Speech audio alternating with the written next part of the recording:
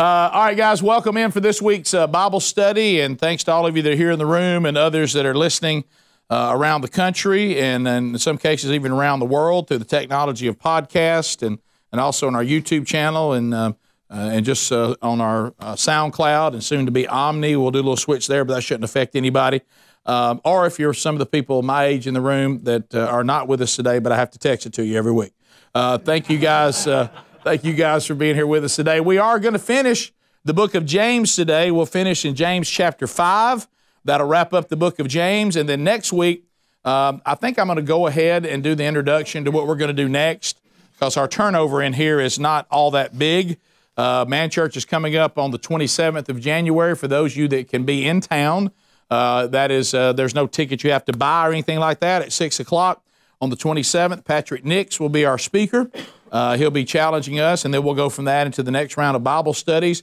This Bible study will continue on like it always has, but we will be going into Steve Farrar's book, Finishing Strong. We're going to we've gone through 3 books of the Bible. We're going to go and try to do some application with this very convicting book about what it looks like for us to actually do what needs to be done to actually finish strong. And I'll do an introduction to that book coming up next Wednesday and kind of what we're going to be covering. And then we'll do Man Church on the 27th. And then after that, we'll roll right into that book. You can get that book on Amazon if you'd like. If you don't want to get a copy of the book, that's fine. I hope Steve Farrar's not listening to this because we will walk through that. Also, some things you want to do here among the family. I know that Greg Burgess, who watches, we do sell some of our boxes over here to watch the Bible study. And Greg, when we get a crowd, is that Greg is a first-time granddaddy. We had a new Burgess come into the world on Friday, born in Atlanta, Ellis William Burgess, 7 pounds, 10 ounces, and 20 inches long. So, Greg, congratulations, a new granddaddy, and what a great celebration that was. It was so funny to watch this young couple, that look on their face, a weird combination of joy and fear. So it was great to see that. Let's open up in a word of prayer.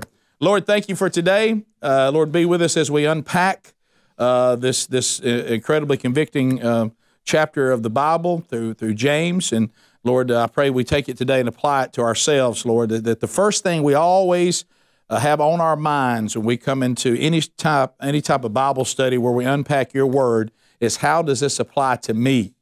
And that we lose the attitude of how it is applying to someone else that I wish was here. How about we apply it to ourselves, those of us who are actually here, and have the proper attitude as we're working out our salvation with fear and trembling, or maybe we're unsure about our salvation, that maybe today we solidify the most important decision that we'll ever make. In the name of Jesus we pray, amen. All right, so James is going to wrap it up, and he's going to start out in James chapter 5, and now keep in mind, don't lose sight of what the book of James is all about. This is James who's pastoring, what we would say, the first Christian church in Jerusalem.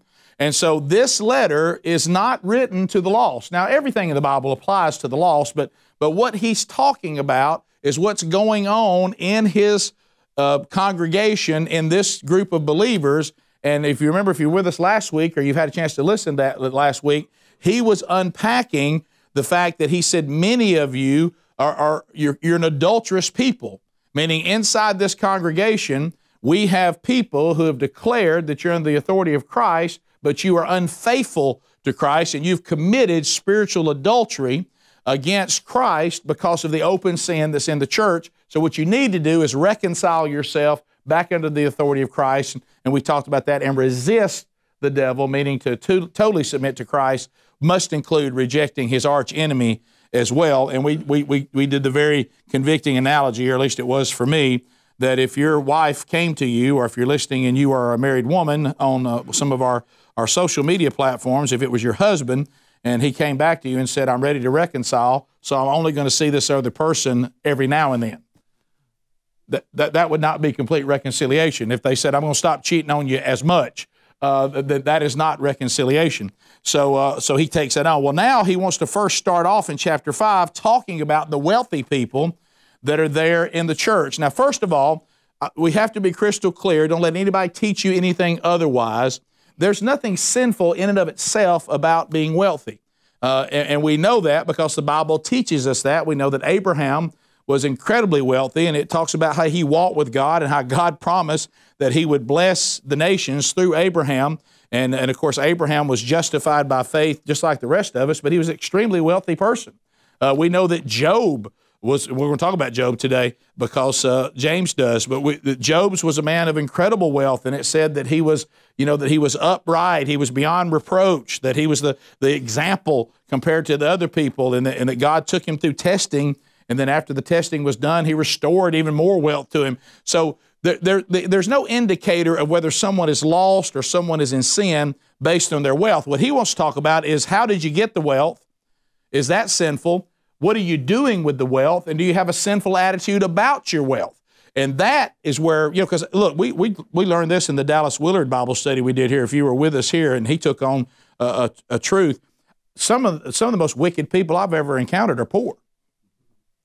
And I've encountered wicked people that are rich, and I've encountered wicked people that are somewhere in between.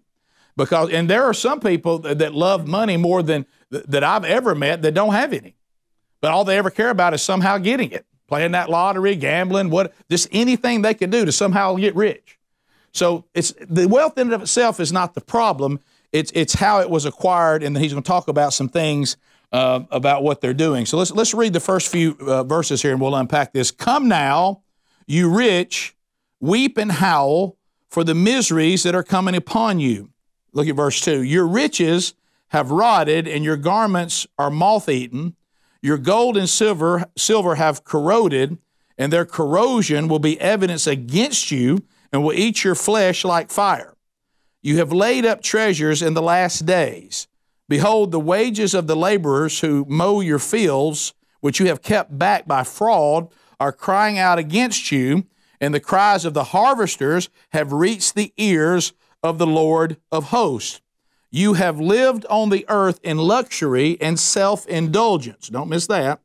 You have fattened your hearts in a day of slaughter. You have condemned and murdered the righteous person. He does not resist you. Okay, so once again, James doesn't beat around the bush. No, that's not the way God made him. He does not go the long way home. And so let's unpack some of the first part of what James is addressing is that he's addressing the rich men in the church. And again, we've already established riches in and of itself were not sinful. It's how they were using their wealth for selfish purposes and were persecuting the poor in the process. And again, James is not saying it was a sin to be rich, and we talked about Abraham and Job. James is concerned about the selfishness of the rich and advised them to weep and to howl. So he says, all of you that are wealthy in this congregation, and he's going to talk about why, you don't need to be so full of yourself because of your wealth. What you really should be doing is weeping and howling about the state that we now find you, and you really don't have anything to be proud of. As a matter of fact, you should be ashamed of the way that you are living. And then he starts talking about, through various verses, and I put it down in 3 categories, on the problem with these particular rich people. First of all, he said, you're holding back wages. Deuteronomy 24, 14 and 15, if you have that, or have something with your Bible on, or you want to make some notes, make that one.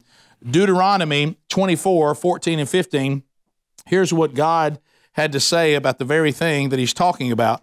He says, you shall not oppress a hired servant who is poor and needy, whether he is one of your brothers or one of the sojourners who are in your land within your towns. You shall give him his wages on the same day before the sun sets, for he's poor and he's counting on it, lest he cry out against you to the Lord and you be guilty of sin. This is exactly what James is talking about, because he talks about that. He says, there's a real problem because in these days, God had given definite instructions concerning the laboring men. And why? He was protecting them from oppressive employers. Hey, there wasn't any unions during this time.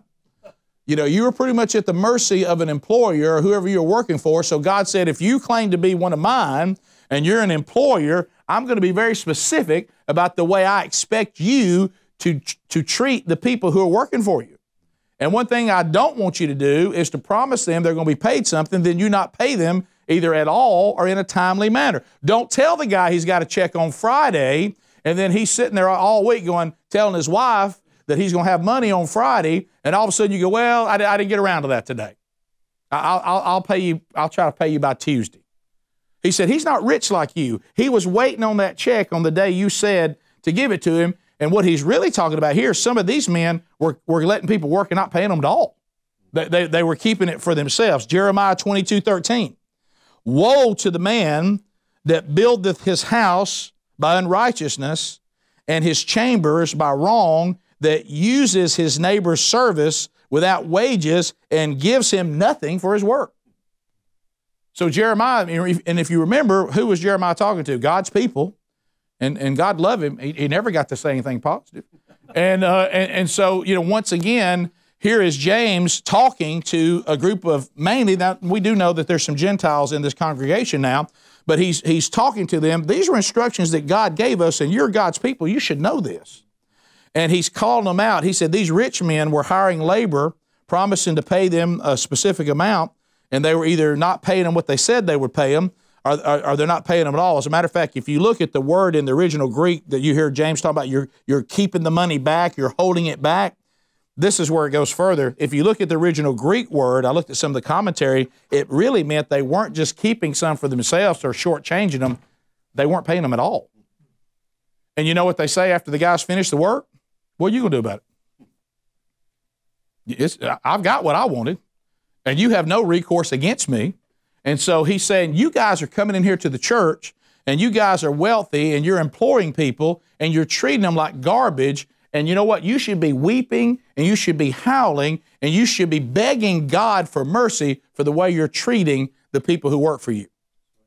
And I will tell you, I don't know how many people in here have people that work for them. There's nothing that makes me sicker than, and you see how God's anger burns against these people, is for people who claim to be, Christians and followers of Christ, and they're some of the worst employers you'd ever want to work for.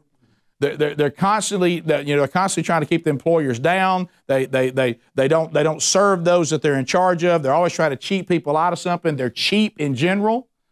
They don't want to pay people a living wage. They're always how to shortchange people that work for them, and then they roll up and go to church on Sunday as if they're some great person. One of the things you want to hear about a man of God, if people work for you, then the thing you want to hear is that when they work for you, they actually see Jesus in you. They're not confused when you tell them what church you go to. You go to church by the way you treat us?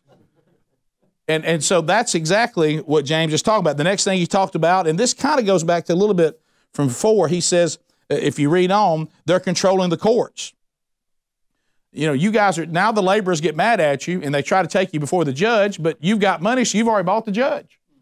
You're paying off the courts, and this was happening a lot in Jerusalem at that time, and James was taking this on with his own congregation.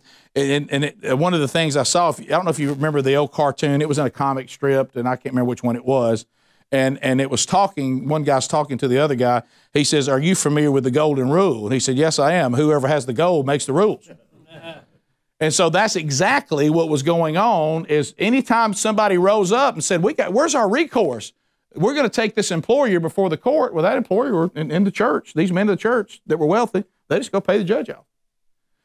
And so he says this was going on too, and the courts were very easy to control if you had money. And if you look back, and you remember when he talked about in chapter 4, verse 2, when he's angry what's going on, when he talked about, whenever somebody comes against you, he's talking about murder and killing. He said, really, some of the commentators said James may have been referring to this very thing in chapter 4 too, because if you wanted to destroy somebody, you go in there, pay the right judge off, take them before the judge. The judge not only would not rule in their favor, the judge would put them in jail. I mean, you could just destroy anybody you wanted to if you had the court under your control by paying off people. And he says, so not only were the laborers, getting mistreated, because you're now going and paying the only recourse that they have, they got no way to come against you. But I got news for you. It's not getting past God. You may be paying off the course, but you've not paid off the ultimate judge, and that is your Creator, and that's your Father, and that's your Lord, and that's your Savior. You didn't pay them off.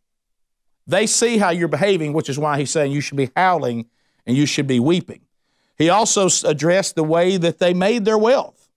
Not only did they make it in sinful ways, they used it in sinful ways. The Bible, again, does not discourage, saving or even investing, but it also does condemn hoarding. And you can see, there's nothing wrong with planning, nothing wrong with saving. We see the Bible telling us what? That we should actually save some sort of inheritance to give to our children, and we should take care of our family. Anybody who doesn't take care of their family, is worse than a pagan.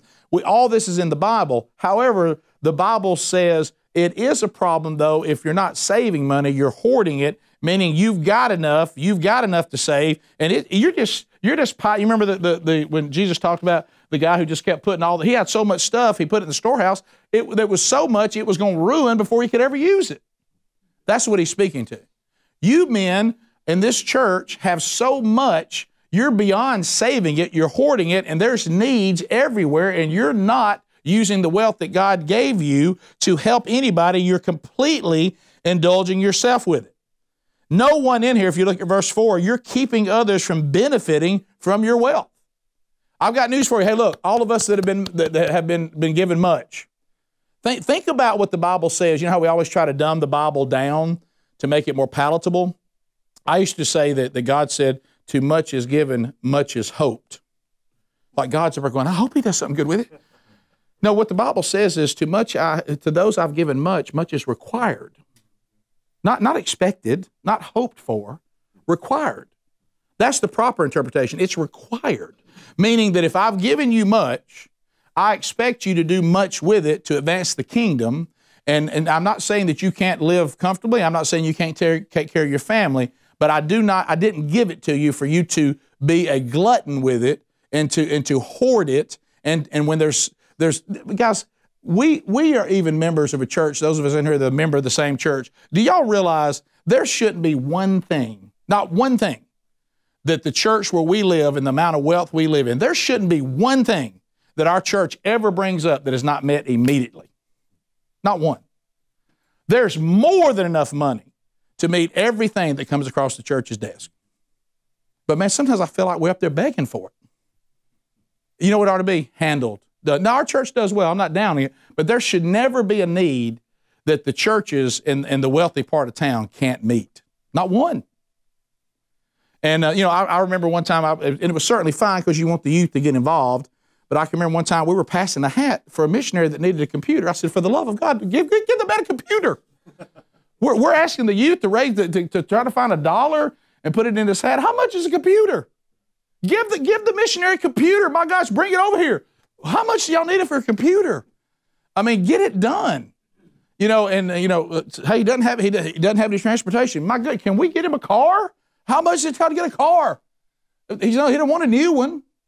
Wherever he's serving in a third world country, we can find him a nice car for $5,000. Can we not get him a car? That's what he's talking about. God has given you more than enough to take care of the needs of the people in our community, and you're hoarding it for yourself. Verse 5, he talks about what? They were living in luxury. Certainly nothing wrong with having some stuff as long as you have it in the proper place. Paul said if you got possessions, just have an open hand with them, meaning you don't care whether you have them or not. It doesn't define you. Like we said today, if you ever want to know if your kid is too indulgent in their smartphone and their tablet, if you take it away from them and they act like you've taken away oxygen, you probably want to fix that. They're probably hanging on too tight. If you've got any possession that means that much to you, it's a problem. Any possession. Nothing wrong with having it. But if you care whether you have it or not, it's probably a problem. If you think you're fulfilled by it, I mean, how about this? It's like Paul talked about. Paul said what in Philippians? He said, I've had a lot, I've had a little, I've had somewhere in between. And what I've learned in Christ is to be content wherever I'm at. If I have stuff, thank you, Lord. If I don't have it, thank you, Lord. And remember this, and this is something I had to learn in my own life because I came up, very average. I didn't know we didn't have a lot of stuff, till I got older and said, oh, so people had stuff. I didn't even, not only did we not have a lot of stuff, I didn't know anybody who did. So I didn't compare myself to anybody. We all were the same. And, but what I remember is this, and this is important. Sometimes the very thing that we call a blessing is a distraction. It's not a blessing at all. I'll tell you what I'm working on right now, and I can't wait to get there, simplifying my life. Hey, I bought something else, and what comes with that? A bunch of handles, a bunch of hassles. I'm thankful for it. I don't want to be disrespectful about it. But, every new thing you got, before you know it's got to be fixed. Hey, something's going on over here. Have you got down to so-and-so? Hey, when's the last time you went down? I can remember when life was a lot simpler, and I was a lot more effective when it was a lot more simpler. And I remember we kind of had to make a commitment after we got ahead. How about this? Why don't we just start doing and having less? We certainly are not, some paupers. We're living in a luxurious life, and there's nothing wrong with living in luxury. Compared to the rest of the world, everybody in this room is living in luxury. I mean, the lowest person in this room on the economic scale is living in massive luxury compared to the rest of the world. And what he's saying is this. There's nothing wrong with living in luxury unless it's a type of luxury that has become wasteful. Wasteful and gluttonous. Everybody always talks about, and certainly I came into conviction about this, about being gluttonous about food, and I've struggled with that and finally quit justifying it and dealt with it. But, gluttony goes beyond food. It's certainly part of it, but it goes beyond that. It's wasteful. Just like we look at, say, well, you're eating so much, you're gorging yourself, and there was plenty for everybody else, and you're just gorging to the point there's food laying everywhere, and you had to throw it away. Nobody, remember your mama saying there's people who could use that food? Well, this is the same thing when it talks about the type of luxury these men were living. He goes, you guys are wealthy, and there's certainly nothing wrong with being wealthy. That in and of itself is not sinful, but look how gluttonous you are. You've taken luxury to a place. Hey, how many cars do you need? How many? How many houses do you need? How many boats do you need? How many guns do you need? Well, might need more of those. But anyway, but I mean, I was talking about hunting and fishing. But what I'm saying, well, I mean, you got to know what the times you're living in. But what I'm saying is this: when you get to the point that why are you not content yet? Why has it always got to be more? Why is it never enough?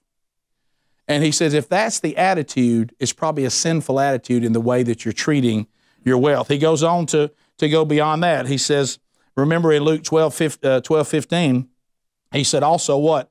You're becoming self-indulgent, and this stuff's not going to mean anything, Jesus said in Luke 12:15. He says, beware and be on guard against every form of greed. For even when one has abundance in this life, and his life consists of his possessions, he says, it's not going to mean anything in eternity. He said, every form of grace, he said, so not even when one has abundance does his life consist of his possessions. Jesus said, you can have all the stuff you want to on earth. When you die, these possessions won't define you at all. Your life does not consist of your possessions, because they're not going to mean anything when you stand before me and I separate the sheep from the goats. If you read Matthew 25, he said, here's the things I'm going to be looking for. What did you do with it? I'm not going to be impressed with your house. That won't define you. I'm going to be impressed with what did you do with your house. Did you host people? Did you help people? What did you do with it? You're not going to impress the King of Kings and the Lord of Lords, and before Abraham, I am. What are you going to do to impress the beginning and the end? Nothing. Job got that resume. And Job felt real silly for a minute to think, I love when Job tries to interrupt him about halfway, and God said, I'm not finished. I'm going to tell you everything about me. Who are you to grumble against me? Hey, you're not going to impress God. What God is going to be impressed with is, what did you do with the grace and the mercy and the things I afforded you? What'd you do with them? Did I get a return too much for those who much is given, much is required on what I allowed you? Your platform, your vocation, your money, your things. And if you're just hoarding them to try to create heaven on earth, that is likely a sinful attitude. And then James clarifies on what these riches will do, and we've hit on that a little bit. In verses 2 and 3, he says the riches are going to vanish. Paul wrote this to Timothy, instruct those who are rich in this present world not to be conceited or fix hope on the uncertainty of riches. This is Paul writing to Timothy. He said, hey, one thing you want to cover when I hand the ministry over to you, since you're going to be one of my pastors, hey, in Ephesus, I want you to be clear. Let the rich people know not to get too full of themselves. about what they have, and for the love of all that's good and kind, not to fix their hope on the uncertainty of riches, because I can take it away just like that. I mean, I think about it all the time. You do realize that as quick or as slow as it might have happened, it kind of goes into this, what I say about when I try to worry about my physical health. You know, I found that it is so much easier to completely go downhill on my weight and on my health, and it takes so much longer to try to get ahead of it. You know, you have things like fractured hips. I mean, but you know, I mean, it takes such a long time of just trying to get this body to come under the. But I tell you one thing: if you decide to let yourself go, it goes away quick. And so what he's saying is, I know it may have taken you a lot of time and hard work to acquire wealth, but you can lose it like that. If you don't believe that, go back to just 2008. There are a lot of people that woke up wealthy and went to bed poor when everything's tied up in the market and tied up into real estate and tied up in the housing market. I mean, it can be gone just like this. So what Paul says, hey, Timothy, tell the rich people that better not be where their hope is found. The hope better be found in something a little more certain, like my promises, my covenant, my grace, my forgiveness. And so James lets him know that don't let it define them, because these things are going to vanish. This other thing he talked about, he said the misuse of riches will erode character there in verse 3. You know, and of course we know that Paul also wrote to Timothy about how money and it can be the root of all evil, the desire for money. Money isn't evil in and of itself. As a matter of fact, you know, this currency is neutral. There's nothing evil about currency. But what is evil is the love of money, and how the desire, you'll do anything for money. 1 Timothy 6:10 is where Paul talks about this. But this is what James said, and we'll finish on riches, which I thought was really, really good. James said that the riches they had saved, and what they done is they tried to save it and hoard it because they were scared, or else they were just prideful or they were gluttonous. They were saving their wealth to help themselves. But ironically, when he starts talking about the day of judgment, James tells them this same wealth that you've worked so hard to keep and you've hoarded for yourself will be used against you on the day of judgment. Well, you know what you've done? You basically have hung on to something that's detrimental to you on Judgment Day. Because Jesus talks about, look, there's nothing wrong with wealthy. He said the problem that the wealthy is they don't think they need me. So they really have a hard time most of their lives in their relationship with me. Now, they don't have a hard time in the world, because money can buy you out of a lot of trouble. He said, but the problem is their eternity. It really kind of gets in the way of them ever, not that none can do it. We mentioned some who did. He said, but really they're hanging on to something that's one of the biggest obstacles they could ever have on Judgment Day. Now keep in mind, James tells you pretty quick. He says, what, the day of the Lord is at hand. All of our heroes from the Bible, they didn't know any different. They thought that Jesus was going to come back before they died. He really thought that Jesus could come back at any moment. And he says, that's the reason why y'all need to deal with this right now. He said, this attitude, don't let the Lord show up and y'all haven't resolved this situation, all these things I've talked about concerning your wealth. Because if you do, the day he arrives, the very thing you just had to hang on to, and you had to consume to the point of gluttony and luxury beyond something that is reasonable, this very thing you couldn't do without is going to be used against you. And that's something to remember on the return of Christ. Now we move on to verse 7, and this is the power of patience. James 5:7-12. Let's read that. Be patient, therefore, brothers, until the coming of the Lord. See how the farmer waits for the precious fruit of the earth. Be patient about it until it receives the early and the late rains. You also be patient. Establish your hearts, for the coming of the Lord is at hand. Again, James really felt strongly that they would see the coming of the Lord. Do not grumble against one another, brothers, so that you may not be judged. Behold, the judge is standing at the door. And as an example of suffering and patience, brothers, take the prophets who spoke in the name of the Lord. Behold, we consider those blessed who remained steadfast. You have heard of the steadfastness of Job. So there's Job. And you have seen the purpose of the Lord, on how the Lord is compassionate and merciful. But above all, my brothers, do not swear either by heaven or by earth or by any other oath, but let your yes be yes and your no be no, so you may not fall under condemnation. Wow. So first of all, we see James using the analogy of the farmer, and they were all very familiar with that in this culture. He says, no crop is going to appear overnight. And I love this. I looked at one of the commentaries, and it was a nice commentary on this. James doesn't say it, but it's something to remember. And those of you that have been, agriculture at all, this, or even if your wife just has a flower garden, the only thing that grows overnight is what? Weeds. Now, they do pop up overnight. But he said the kind of crop that you're looking for is something you got to be patient about. And he says, so these seeds, when they go into the ground, it takes some time. So be patient about this. James pictures the Christian as a spiritual farmer looking for a spiritual harvest. He said, be patient in your hearts. I love this. Here's what James is saying. The seed is the Word of God, and the soil is our hearts.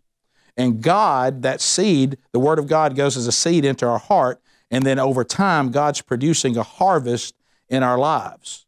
But see, he's warning us about trying to make this happen overnight. He's really talking about a mountaintop experience.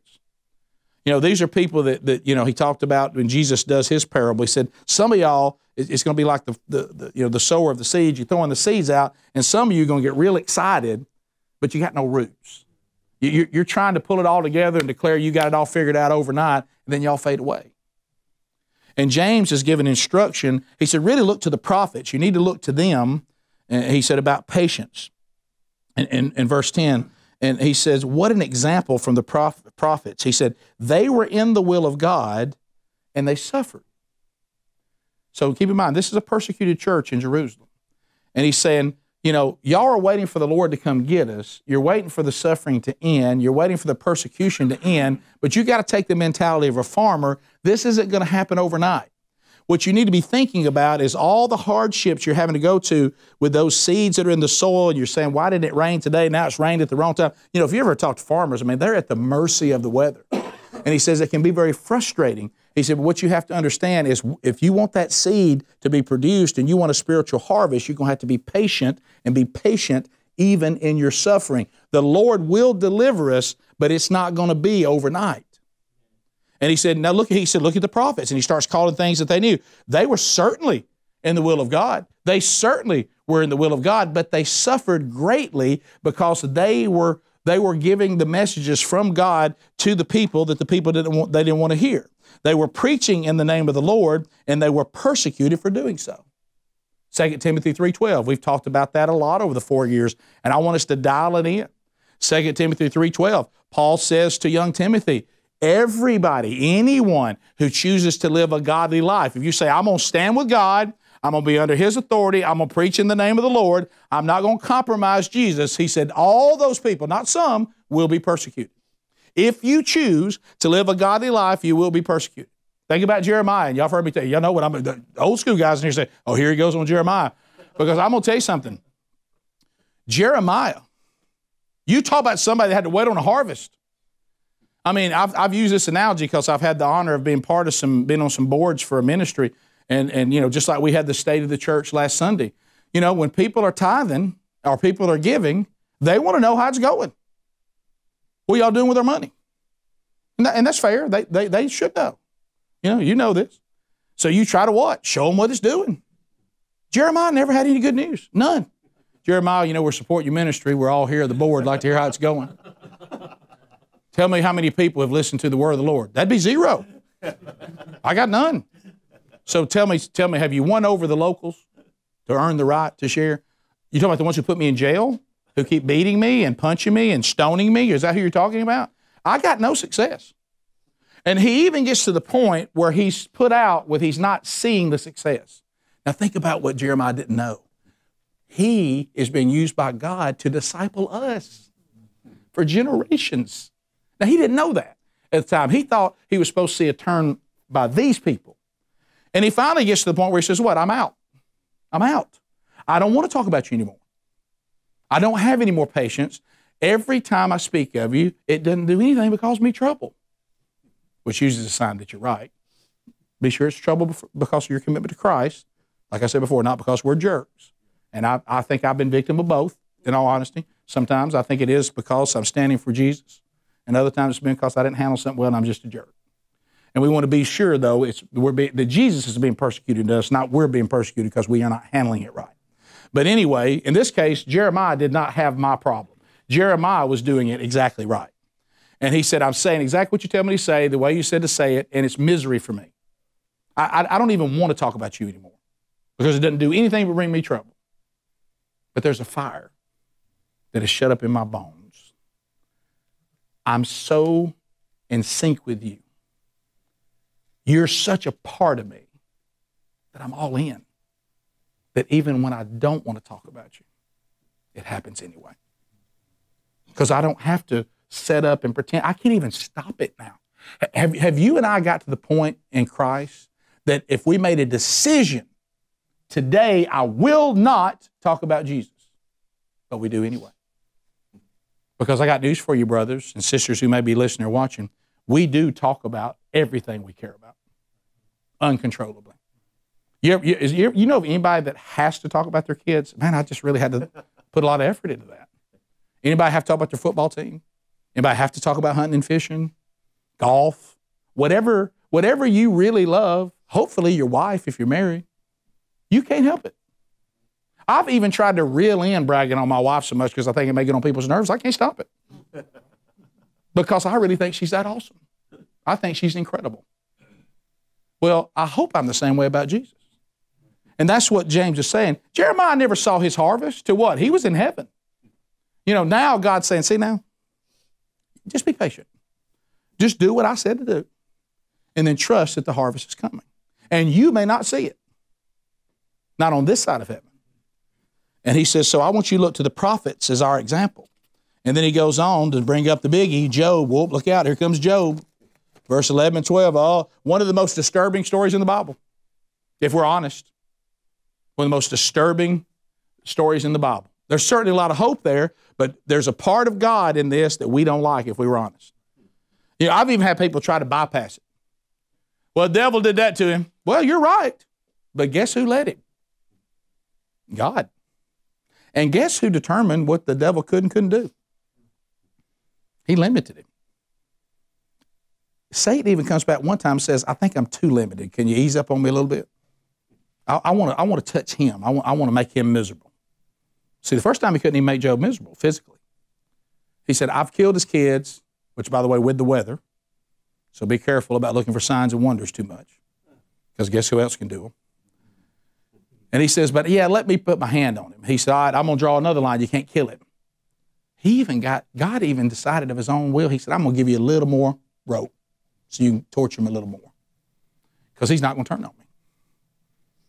And I'm also teaching Job that even though that at the start of the book of Job, we see that he is a man that is upright and blessed and upright. That was just compared to the other people. What God had to teach him compared to me, though, you're still quite sinful. You're still quite sinful compared to me. Now, compared to the other people and your time here on earth, you're doing pretty good. Matter of fact, you look awesome. But we know that Job had to go and pray for his kids a lot. Even his kids weren't really behaving. He was constantly having to go make sacrifices on what it sounds like partying that they were doing. And so what Job says after he gets the resume from God is that I love that when Job is saying, even though he slayed me, I still find my hope only in him. And he said, before I'd heard you with my ears, but now I see you. And what he's saying is, hey, Lord, thank you. He says when he sees him, what did he say? He said, so I repent in ashes and dust, for compared to you, how sinful I really am. Now, this is a man that gets a pretty good accolade at the beginning of the chapter, but that was just compared to other people. What Job was showed through his suffering was just how sinful he really still was and how wonderful God was and how merciful and gracious God was even to somebody who was pretty good by earthly standards, Job. But Job is an example, and Jeremiah is an example of what? Steadfast. Even when your wife says, why don't you just curse God and die? I mean, can you imagine? I don't like my wife to be against me. It disrupts my whole life. And that's one of the things Job was having to deal with too. His wife wasn't with him. She was buying into these friends that said, you've done something wrong. You must be hiding something. And Job's like, I'm not hiding anything. But then God said, but I'm just showing you who I am and who you are. And you've passed the test. 1 Peter chapter 1, verse 6 and 7. You know, in this you rejoice that for now, for a little while, you may have to be grieved by various trials if necessary. Now don't miss this, guys, because this is what he's telling the church. You need to get this. This is big. And I had to learn this in a harsh way. And the anniversary of that's coming up Saturday. Is sometimes when you're going through something horrible, you have to get to the point where you are not afraid to say to the Lord, I guess this is necessary to test the genuineness of my faith, to refine me so that I can be trusted, that I'm faithful, I'm steadfast. I won't denounce you. And I've noticed in the intimacy of this suffering, I found you to be more wonderful than all my abundance and affluence ever taught me. In this for a little while, you rejoice. You may be grieved by various trials if necessary, so that when we pass the test the genuineness of our faith, it results in what? The glory of Jesus. And James is saying, I know we're getting persecuted, but don't let it ruin you. Be patient and continue to be steadfast and glorify the Lord. And look to Job and the other prophets. God humbles Job, but then he honors Job. God permits Satan to test us, but he always limits to the extent of the enemy's power. So then he goes on, and this gets kind of weird in verse 12. Why in the world is James throwing in oaths right here? You got us down. We're quiet in the room, James. You've got us all pondering, and all of a sudden you just jump out and you start saying, but above all, my brothers, do not swear either by heaven or by earth or by any other oath, but let your yes be yes and your no be no, so that you may not fall into condemnation. Well, that seems to kind of come out of nowhere. Is Jones some random? James just said, oh, by the way, it's almost like he meant to say it earlier, and he's like, oh, I'm wrapping up. I want to talk to you about oaths for just a minute. No, let me tell you why it's there. I didn't understand this either, so I didn't come up with this. I started studying some of the commentary, and I thought this was beautiful. The reason why James is covering this after suffering is, when do we make deals with God? When we're suffering. Hey, be careful when he's got you down. You don't start making all kinds of promises and deals with God. You know, Lord, if you'll just take me out of this, I'll never do this again. I swear. I swear on your name. I'll never do this again. He says, so remember, let this build you to your character. You know why people that always have to swear? It's because they have some kind of reputation that they don't always tell the truth. You can't depend on them. So somebody you can't depend, like I know people in this room. It's going to be positive, don't panic. I know people in this room that if they were going out that door and I said, will you go by and pick that up for me and take it to Sherry? And they said, yes. They don't have to swear to it because I know they're going to do it. But now there'll be some people that will say, I'll do it. I swear I will, which means you usually don't. So you had to go to a different level to make me think I can depend on it. And what he says is, true people of God, if they say yes, it's yes. And if they say no, it's no. And don't get into suffering and start making all kinds of deals and swearing and all this. Just be obedient to the Lord. End of subject. And if somebody says, yes, I'm going to do something, they do it. And if you say no, you don't.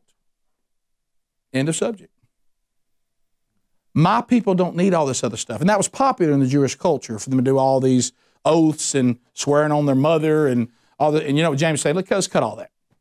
Now under the new covenant, the church of Jesus, those of us under his authority, we say yes, it's yes. We say no, it's no. That's how you live your life. Is that you? Is that me? I mean, is your word under the authority of Christ? People say, if he said it, it's done. Now, certainly there can be circumstances you didn't count on. I'm just talking about You say you're going to do something. How about this? If you walk out the door right now and look at me and say you're going to pray for me, can I depend on that? Let me tell you something. I know my own weaknesses. If you come to me and say, I need you to pray for me, we're going to pray right now. You know why? Because I don't want to just innocently forget. I'm not going to do that. Yes, sir, knowing that may not be a given. I'd like for it to be my bond to say I'm going to pray for you, but I really could get caught up in other things today, suddenly get up tomorrow, be driving in and say, oh my gosh, that interview's already over. I never prayed about that. So if I could give you just a pointer from another fallen man who's working on sanctification, but I haven't arrived yet, if somebody asks you to pray about something and you're standing there, just pray for them right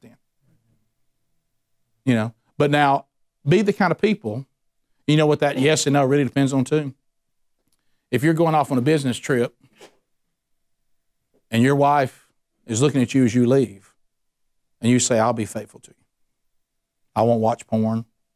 I won't be going to dinner with that person who's one of our partners or a salesperson. And when you leave, she doesn't even worry about it. Because you've lived such a life under the authority of Christ that if you said that wasn't going to happen, it won't. Now, if you have to stand there in the door and start having to swear you're going to do it or not do it, James says that's usually a flaw in your character. Why are you making such a fuss about it? Just do it. Just be dependable. Just be honest, because those under Christ are. Then he rose into a prayer of faith. Let us pray. James 5:13 through 20. And I love this, and this is one of the problems, honestly, just being honest, especially in the Western church, we're a little bit uncomfortable with, but it looks like this is not a new problem because James is talking about it in the first Christian church in Jerusalem, and that is, what do we do with those who are members of the church, but they stray into sin? But he's using an example. Why don't we just treat the same way we do the sick and the afflicted? He says this, he says, if anyone among you is suffering, let him pray. Is anyone cheerful? Let him sing praise. Is anyone among you sick?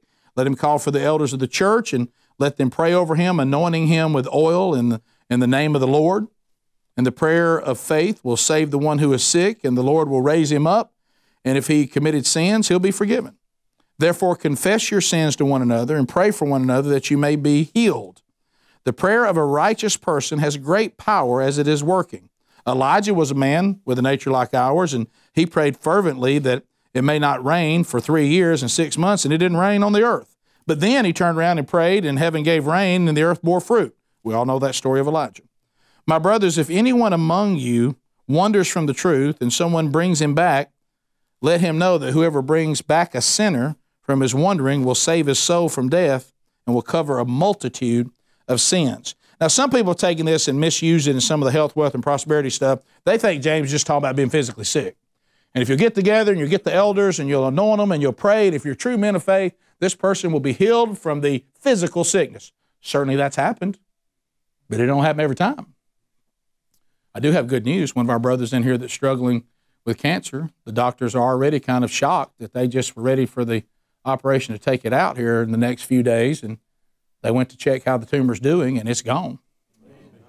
Now, does that mean that he's going to live and it's not going to be a problem? I didn't say that. I'm just saying right now, doctors went to see if the tumor had been shrunk, and they can't find it. Now, they're still going to go in, and there may be stuff they still got to look at in cancerous tissue. I'm not declaring some miraculous healing. I'm just telling you that a lot of y'all have been praying for this guy, and he's been praying, and he's under the authority of the Lord. But he would praise God's name if they found that the tumor had tripled in size. It's not about that, but I'm just telling you that's one to put here. But this is not really what James is talking about. What he's saying is, how do we treat sick people here? We try to bring them up. We all try to pray over them. He goes, what I'm using this, though, as an analogy. Why don't we have that same attitude about our brothers or our sisters who are sick in sin? They've wandered from the truth. He even talks about this. They're here in the congregation, and they've wandered from the truth. And he's saying, we pray for the afflicted and the sick. We need to pray for our brothers who wanders. He said, the sinner here, remember, this is a church congregation. He is not talking about the lost. He's talking about that we have people as members of our church that claim to have been reconciled back to God and justified in our Lord and Savior Jesus Christ, and they're living in open sin among the congregation. They have wandered from the truth, and he says this is actually worse than a lost person. Why? God doesn't expect lost people to act in any other way than what? Lost. But we do know that, especially if you look in those letters to the church at Corinth, we know in 1 Corinthians 11:30, now this doesn't mean these people went to hell, but God was so troubled by the confusion and the problem of people in the church congregation living in open sin, He killed them.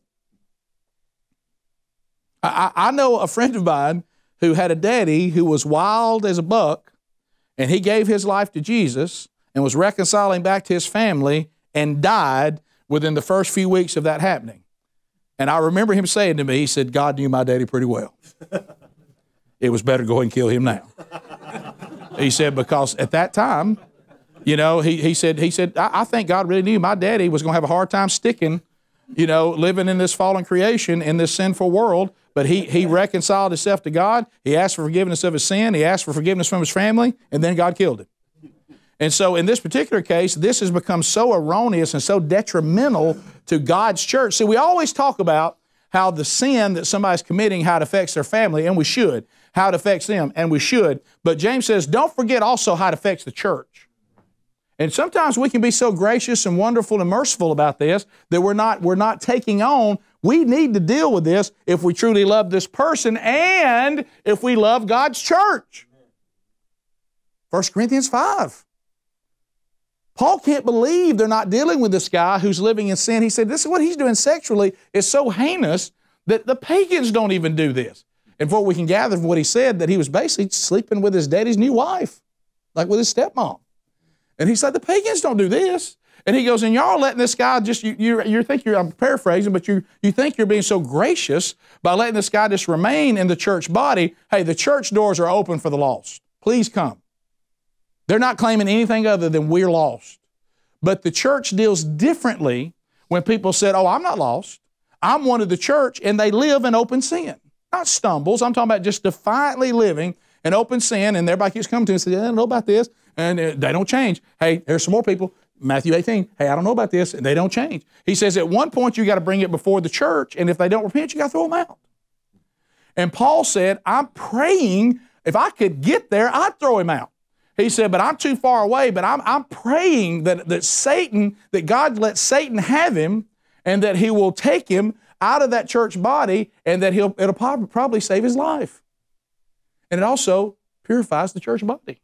Now, that doesn't mean we're not gracious. It doesn't mean we're not merciful, and it doesn't mean we're sanctimonious and self-righteous. But there is a moment that we stand on the authority of the church and the authority of Christ, and we don't allow people to go out and confuse people by claiming that somehow they're the member of a church body, but nothing's been changed about them. They live just like the lost world. And I'm not talking about lost people, neither is the Bible. We can certainly apply this to lost people, but what he's saying here, he says we need to go out and we need to take care of the sin that is going on in the church. And he says, and if you bring this person back, you're actually loving them. But you're going to have to say this sin cannot stand according to Scripture. And he said that is, don't let this go on, because I'm telling you, and I know you, and we've seen it 1,000 times, if we allow open sin to take place among believers, it doesn't mean that, I'm not saying that, you know, I'm not a fall from grace guy that somehow their salvation is in jeopardy. Like I say, I believe the people that God killed in Corinth, by all accounts, they probably went to heaven. He just stopped the damage they were doing there in the church. I'm not going to sit there and say that, you know, there's some kind of weight that if you got this much sin or whatever. I'm not talking about that. But the Scriptures, and James is talking about, we must deal with open sin in the church, and we can't allow it just to go on. Because of our love for Christ and our love for them. Because it goes back to the analogy I gave you, and we've talked about many times about Lot. By all accounts, Lot is in heaven. But the way Lot lived his life in Sodom and Gomorrah cost his wife and his son-in-laws and his daughters greatly. You know, there was some hope for the daughters, but the son-in-law and the wife. And why couldn't they get turned? They looked at Lot and said, well, he said we're all good. Isn't he a man of God? He said we're fine. He didn't have any credibility when he said, let's leave. Why did his wife look back? Because her husband had always acted like Sodom and Gomorrah was great. So see, whether you think your salvation is in jeopardy or not, and I'm not the judge of that, the damage that open sin does for the lost and for the credibility of the church is enormous. And James is saying we can't take this lightly. He says we need to be praying a prayer of faith, not just to heal somebody from being physically sick, but what? To heal them from being spiritually sick. We can't allow this to go on inside God's church. And he says, and anyone who brings back a sinner from his wandering will save his soul from death and will cover, think about this, a multitude of sins. I'm thinking about Ezekiel when I'm thinking about this. I think I could be wrong. It may be in 18. I think it is. In Ezekiel 18, where Ezekiel's saying, look, and he talks about lost people and people that are supposed to be part of, at that time, the chosen people of God. He said, if you go to a person who's living a wicked life and you tell them that it's wickedness and you tell them that God offers justification by faith and they don't do it, then their blood's not on your hand. It's not. That's their decision. He said, but if they're living in wickedness and you know it and you don't tell them, their blood's going to be on your hand. Well, then you think, okay, well, he's talking about lost people. That's a big responsibility. Understood. No, he goes further. He said, and if you see a believer, if you see one of us that's living in open sin, and you go tell them, hey, this is a problem, and they reject you, and that's not on you. I won't hold that against you. He said, but if you see it and you don't deal with it, I'm going to hold you accountable for the damage in this person's life and the damage they cause. Because you should have said something. And if we don't do it for any other reason, do it because we're devoted to our Lord and to our God. And he says, so this is important. There's a way to do it. Don't miss it. There's a way to do it. But I think sometimes we're so concerned about not coming off the wrong way, which that's fine, unless you take to the point that you just don't do anything. Here's an idea. Don't just not do it. Concentrate on doing it right. And then if you do it exactly the way the Bible says to do it, and that person still talks about how mean and evil you are and how sanctimonious and self-righteous you are, let it happen. But at least you can go to the Lord and say, I did what you told me to do, the way you told me to do it. And that's important. I just had to deal with that myself. And I know that I'm probably going to get pummeled on this one. But what I did was right. And the way I did it was right. And if I get pummeled by the person, I don't care. I just don't want to stand before God. And he goes, now I told you how to handle that. And you didn't do it. Now that person is called, it's because when we're talking about in the church, that person doesn't just cause damage to himself or herself. It causes damage to the whole church body. And you want to see a church split, you'll probably find open sin was not dealt with in it, just about every time. So we finished the book of James, and we're gonna move into Finishing Strong by Steve Farrar coming up next week, and then we'll roll through that. Let me close us in prayer. Lord, thank you for these incredible words of challenge and conviction from the book of James. Thank you, Lord, for the Holy Spirit. Thank you for your presence in our lives. And Lord, I pray that everybody within the sound of the voice today and of the study today, that all of us, if we're being prompted by the Holy Spirit to deal with anything in our lives or in the lives of someone we love or we know, or maybe we've just come to the conclusion today, I don't think I'm a member of this church y'all are talking about. I don't know Jesus. I can't give you a story or see any evidence that I've ever made any move other than believing in Jesus, and I'd like to change that today. And we've covered that all through this book. You just simply say, Lord, I confess that I'm a sinner. I acknowledge you with my mouth, and I believe in my heart that you are my Lord and Savior. And I repent of my sins, and I turn to you.